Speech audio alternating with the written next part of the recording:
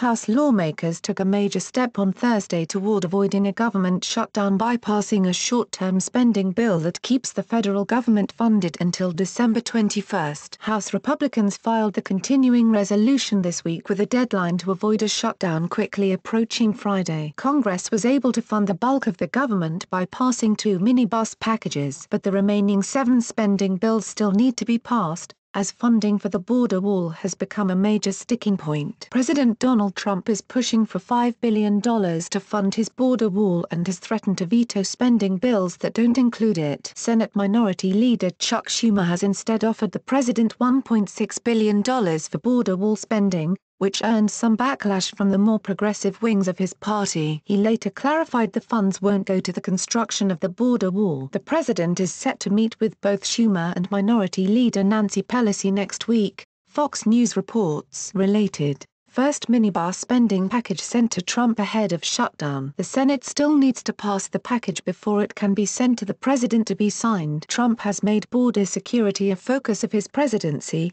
including a security wall along the southern border at the forefront. But he has said he is willing to sign the continuing resolution to avoid a shutdown, reported CNN. Congress was able to pass the 2 biggest minibus proposals before being sidetracked by other pressing issues, such as the 2018 midterm elections. The first minibus package covered energy, the legislative branch, military construction and the Department of Veterans Affairs, including billions of dollars in additional funding. Trump signed the package into law September 26. The second minibus package includes billions that primarily go toward defense, labor, health services and education. The Department of Defense appropriations bill contains $607 billion in regular, non-emergency funding, at an increase of $17.6 billion from fiscal year 2018. The second package also included $179 billion for labor, health and education bills. Additionally, it allowed lawmakers to avoid an earlier government shutdown by including a continuing resolution that extended the original deadline September 30. Trump signed the package into law September 28. The House and Senate passed their own versions of the third minibus proposal this summer,